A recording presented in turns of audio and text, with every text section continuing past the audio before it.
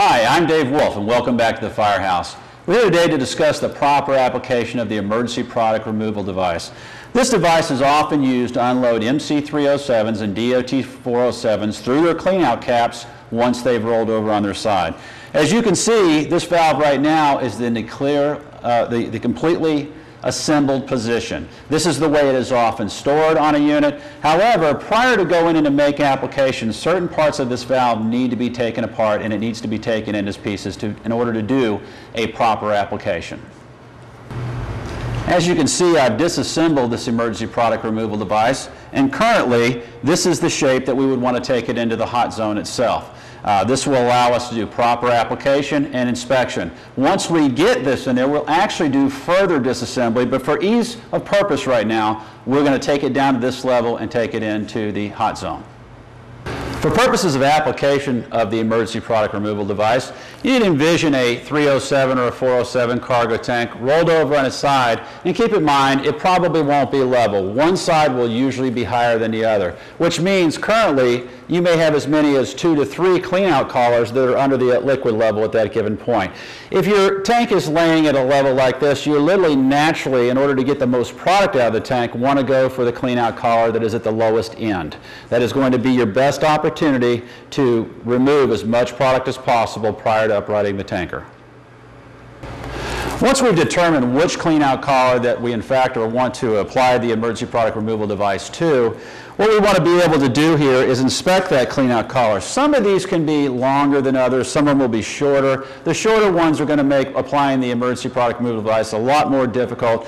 In addition, sometimes these are recessed and catwalks, where in fact we'll have to remove the catwalk before we can get application of this. But once we've selected the proper one thing that's good to do is to always take a spanner wrench and just loosen this cap up a little bit just to make sure it's not been cross-threaded or beat on there, because we don't want to put a lot of tension on the emergency product removal device once we start to apply it. The first part of the emergency product removal device that you're going to need to apply onto the cleanout collar, in fact, is going to be this Viton gasket. This is Viton. The emergency product removal device is made out of stainless steel. The product must be compatible with both. In order to determine whether it's compatible or not, feel free to contact the shipper. He should be able to give you that information. Viton, when it is brand new, and these will be brand new, these are pretty much one-use items. Especially when it's cold, can be very tough, but you will have the ability to put it on here nonetheless. Usually what I suggest to people is start, and you always want the hat section facing towards the cargo tank itself. Start with the large lug down here, take it around the security tab, and then pull up on it to get it around the last big lug. And then pull the Viton gasket around the rest of it. Once you have it on there, you can manipulate it a little bit, and as you can see, it went on. If it folds up underneath itself, usually by rotating this back and forth and pushing it around, we'll flatten it right out. In order to position this thing correctly, usually what I suggest to people to do is to take their thumb and just leave a sideways thumb space between the cleanout cap itself and the gasket. This is very important, and you'll see why once we start applying the valve itself.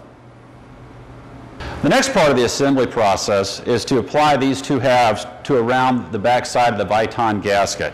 As you can see, I have one half hanging here right here that has no screws protruding out of it, so I can turn this upside down. This side actually has some screws hanging to it, so when you have this in there, you need to be mindful of this. If you turn it upside down, those screws will fall out. However, when you go to put this together, they marry up quite nicely, and it's usually not, in fact, that difficult because you have the guidance of the collar itself to get these things to join together properly.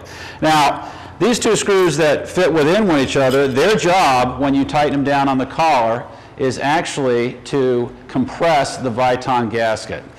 However, once those are tightened and you've compressed the Viton gasket, we have to come back to set screws that actually have the nipples on the outside, and you can see the inside of them right here. They have little points on them. We'll tighten those later, and when we tighten those down, they cut through the gasket right into the collar, and that, in fact, is what secures the device on the collar.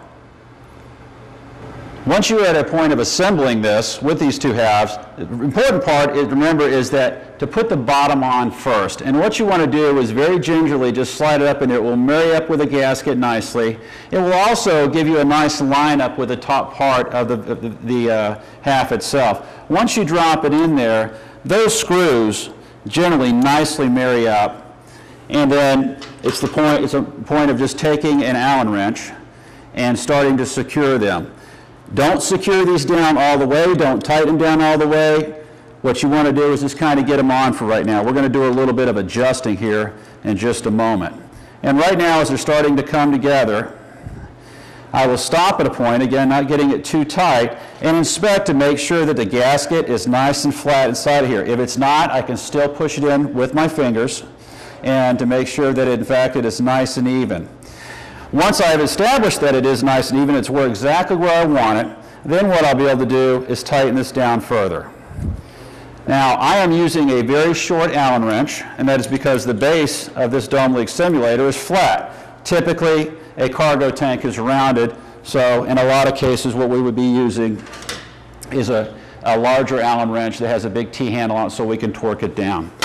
Once I have the compression screws tightened, what we have to do at that point is go back and tighten the set screws. The set screws are counter to one another. There are 4 of them.